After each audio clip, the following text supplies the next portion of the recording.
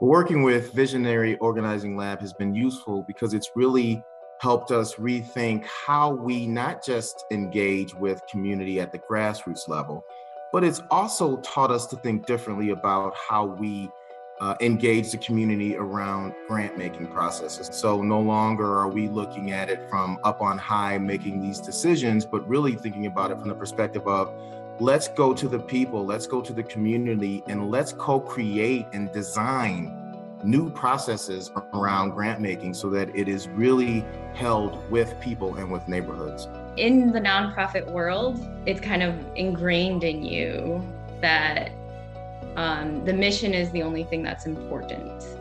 But at the same time, sometimes that comes at the expense of considering the way in which we get there.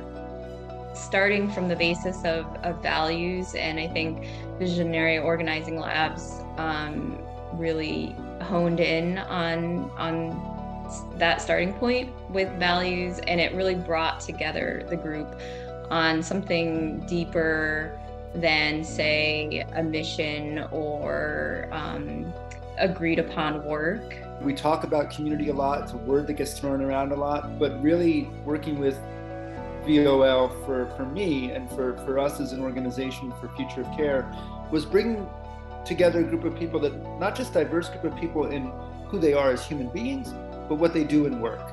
And what Vision Organizing Lab has gotten us to do is slow down, take time, and build trust.